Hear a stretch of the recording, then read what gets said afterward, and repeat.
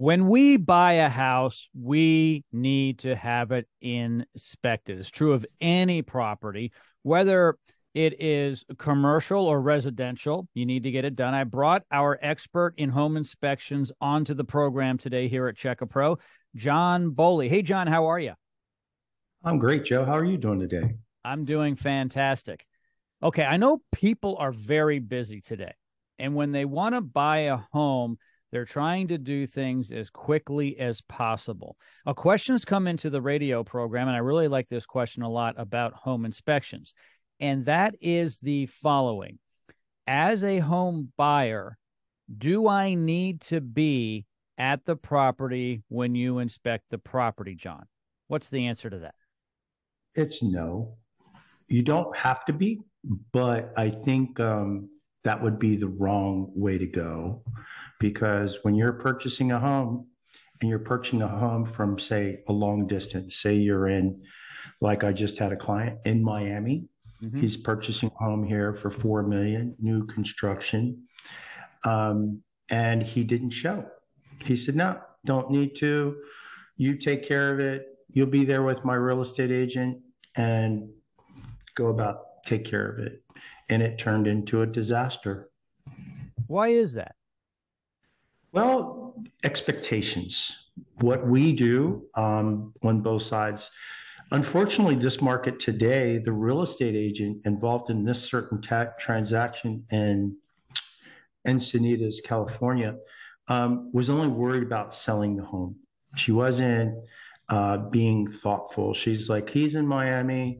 You take care of the inspection, but I want you to do all this other stuff. Mhm.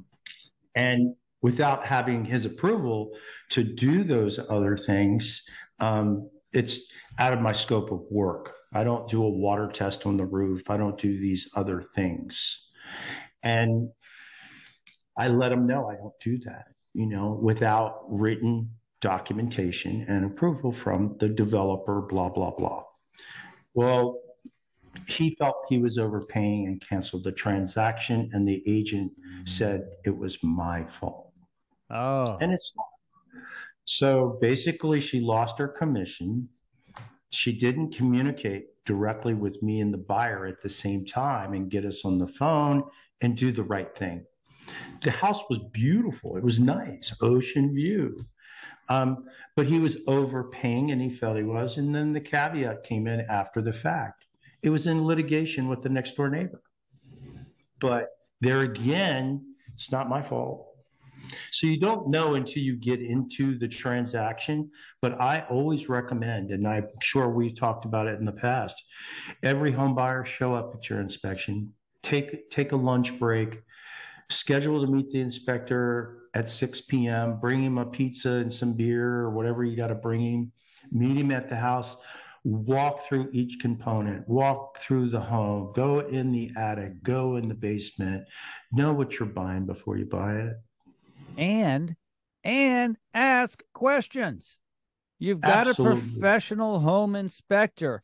They may not know that house, but they know the house, meaning they know the mechanicals, they know construction, they know engineering enough to know how the house should be built. Was it built properly?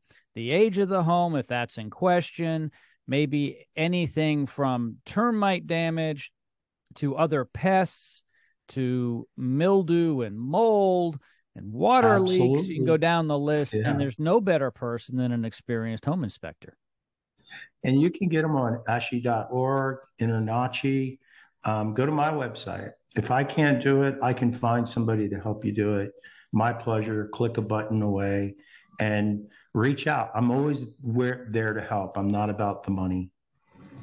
And with that said, John Bowley, all of John's information is located in the description of this podcast.